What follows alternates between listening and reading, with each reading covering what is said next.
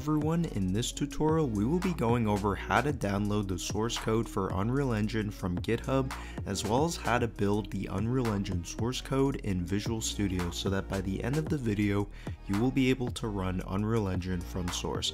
To get started, the first couple of things we need for this video are an Epic Games account as well as a GitHub account. So if you don't have either of those, then pause the video and quickly create the accounts that you do not have, because you will need both of them in order to access the official Epic Games Unreal Engine GitHub repository.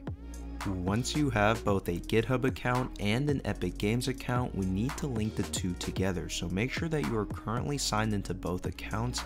Then at unrealengine.com, hover over your account name and click on Personal. From here, click on Connections, then click on Accounts, then click on the Connect button under where it says GitHub. Now, after you click the link account button, you will be prompted by GitHub to authorize Epic Games to access your GitHub account. Go ahead and grant them access. After doing that, you will be redirected back to your Epic Games account's connections, and you should now see that your GitHub account is indeed linked. However, there is still one more very important thing to do before being able to access the Unreal Engine source code, and that is to actually join the Epic Games organization on GitHub. In order to do that, go to the inbox of the email address of the GitHub account that you just connected. You may have gotten a few emails since we connected the two accounts, but the one to look out for is this email from GitHub subjected Epic Team Admin has invited you to join the Epic Games organization. Open up that email and click the button labeled Join Epic Games. That should have opened up this Epic Games organization invitation page on GitHub. From here, click on Join Epic Games. You will then be taken to the Epic Games GitHub page where you should now be able to access the Unreal Engine source code repository. Just a reminder that links to the major web pages and other useful information referenced in this video will be in the description below. Once you are on the GitHub repository page for the Unreal Engine source code, click on this code button and copy this URL from the pop-up so that we can clone this repository shortly after. Now in this video, we will be cloning the repository using Git in a command line interface, so before we move on, if you don't have Git installed, then please go to this Git downloads page and run through the installer for Git. It should be very straightforward. You can literally use the default setup options. Feel free to pause the video and return once you have Git installed on your computer. Moving on to cloning the repository, let's open up Git Bash or any command line interpreter application and cd into the location where you want to place the Unreal Engine repo. I'm going to choose my Documents folder for this, but it generally doesn't matter where we place the repo, so long as the absolute path of the current directory isn't too long and there isn't already a subdirectory within here called Unreal Engine. To clone the repo, just type out git clone, paste in the link to the Unreal Engine repository that we just copied earlier, and press enter.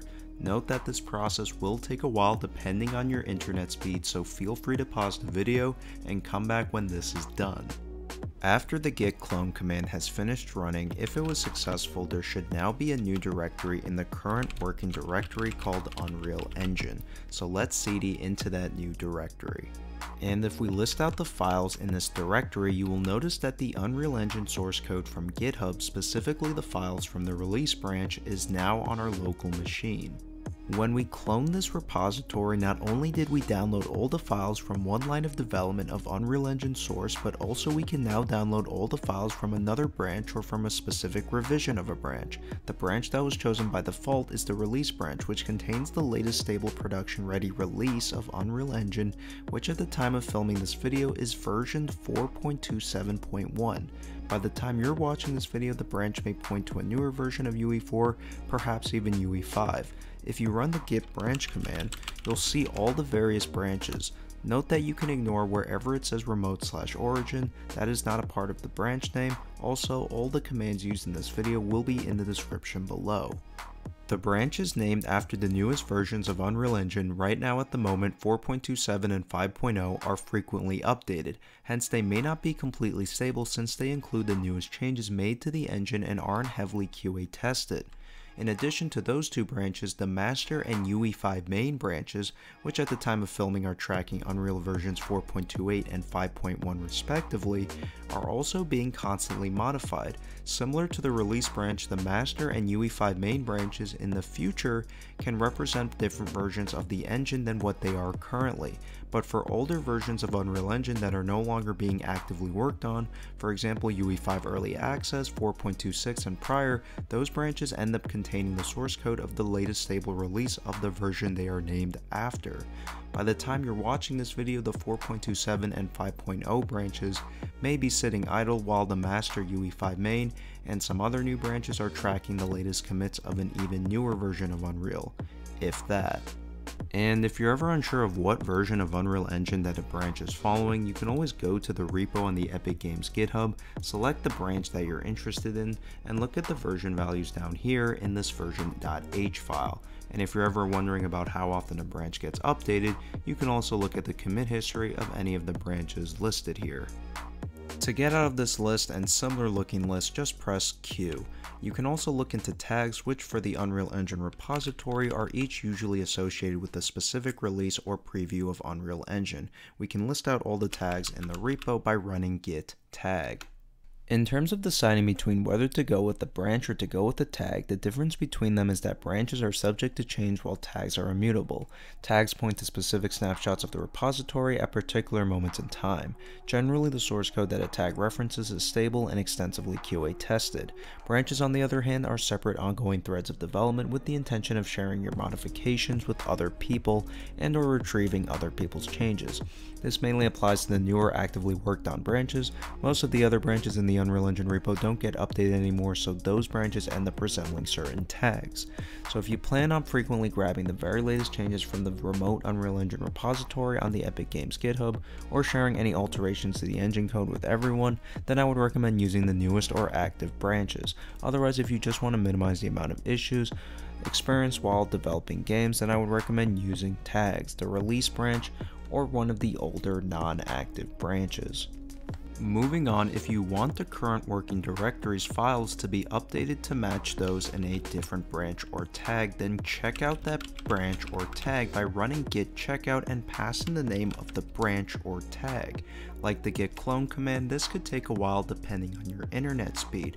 For this video, I'm going to check out the 5.0 branch because I'm primarily interested in Unreal Engine 5, and at this time UE5 Early Access hasn't been updated in 6 months, while the UE5 main branch is less stable than the 5.0 branch since UE5 main is tracking a later version of Unreal Engine 5.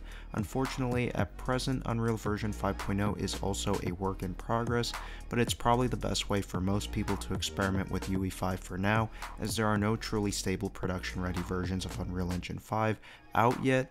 Hopefully by the time you're watching this video, you won't even have to switch out of the default release branch, or there will be some Unreal Engine 5 release tag that you can check out instead. Once you have decided on which branch or tag to use, let's proceed with actually building the engine. Now in this video, I will be using Visual Studio to do this since I am on Windows. So if you're on Windows 2 but don't have Visual Studio installed, then please go to the Visual Studio downloads page where you can download the Visual Studio installer, which you would use to install Visual Studio. In this video, I'm using Visual Studio 2019 community version, but other versions of Visual Studio should be fine depending on the version of Unreal Engine source that you plan on building. Though if you're on Mac, then Xcode rather than Visual Studio would be used to build Unreal, and if you're on Linux, then the make utility / command would be used instead to build Unreal. Just make sure that when you're installing Visual Studio to include these 3 workloads with your Visual Studio installation. They include .NET Desktop Development with C++, and Game Development with C++. If you already have Visual Studio installed, then double check that you have these 3 workloads installed. If not, then modify your installation to include them. Now before we can build the Unreal Engine project in Visual Studio, we need to run 2 batch files that together will create the Visual Studio solution file for Unreal Engine. The first one is called setup.bat, so go ahead and run that file. Depending on your internet speed, the setup script may take a while. Now if you're on Linux or Mac, you are going to run 2 shell scripts instead of 2 batch scripts. In this case, you would run the setup.sh file in place of the setup.bat file, and in lieu of a Visual Studio Solution file, the two shell scripts will create an Xcode workspace file on Mac and project files for Make on Linux. After the setup script has finished, the second one is called generateprojectfiles.bat if you are on Windows, or generateprojectfiles.sh if you're on Mac or Linux, so go ahead and run that file as well. If both the setup and generate project file scripts ran successfully, we can finally build the Unreal Engine source code. To do that on Linux, you would just run the make command. To do that on Mac, you would open up the newly created XC workspace file in Xcode and build the editor there. But since I'm on Windows, there is instead now a Visual Studio Solution file in my Unreal Engine directory. So I'm going to open up the source code in Visual Studio. And from here, go up and confirm that the solution configuration is Development Editor and that the solution platform is Win64. After that, right-click where it says UE5 or UE4 under the Engine folder and select Build. Depending on your computer's hardware specifications, this build could take a very long time, so feel free to pause the video and come back when the engine is done compiling. I know that took a while, but don't worry, the first time building Unreal Engine from source after generating the project files will always take what seems like forever, but subsequent builds should not take nearly as long. However, keep in mind that events such as Visual Studio updates, Xcode updates, operating system updates, and etc. may require you to rebuild the whole engine again, which will take a very long time. Now that the engine has been built, let's double check that everything worked by launching the editor. A way to go about this, regardless of your computer's platform, is to go to your Unreal Engine directory, navigate to the engine folder, then the binaries folder, then the folder named after your host operating system, which in my case is Win64. Scroll down and you can double click this executable called Unreal Editor. Note that this file can also go under a different yet similar name such as UE4 Editor or UE5 Editor. But in this video, since I'm on Windows, although there is nothing wrong with this application file, I'm going to run the engine via Visual Studio. So to do that in Visual Studio, right-click the engine again, select Set as Startup Project, and either press the F5 key or click on this debug button. Note that the first time loading the editor may also take a while. Once the editor has successfully launched, let's just quickly create a new project, use whatever template you want, whatever default settings you want, whatever location you want, and whatever name you want. After the project has been created, we can run the project from here in Visual Studio like I just did with the engine, or if you're not on Windows, you can just double click the uProject file instead. If you created a blueprint project, then the project would have opened up automatically in a new instance of the editor by now. Note that whether it's a blueprint or C++ project, you'll have to wait a while for the shaders to compile upon opening a project in the editor for the first time after building the engine. Once the project has opened in the editor, you can try playing the game and messing around with the project like you normally would. If everything looks good, then congratulations, you have successfully downloaded and built Unreal Engine from source.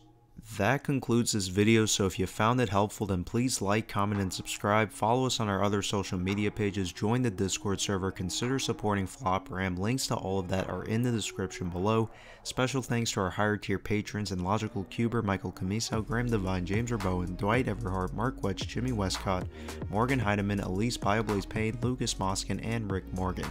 You guys truly help us create educational content and keep that content on YouTube for free. To everyone though, thank you for watching and hope you have a nice day.